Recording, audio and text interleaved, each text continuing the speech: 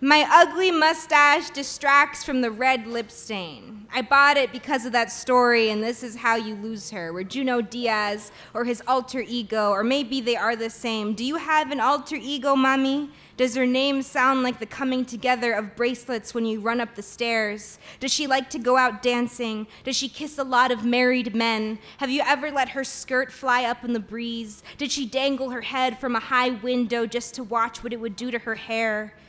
Anyway, Juno Diaz says his red lipstick was made para Latinas. I am Latina. Or maybe I just like being watched by men. Or I just like leaving marks on their shirts. It doesn't matter if I can remember the passage correctly, because I remember the way it made me feel, which is seen, which is defined, which is loved. I heat up the wax. I extract the problem with tweezers from the place I remember the most.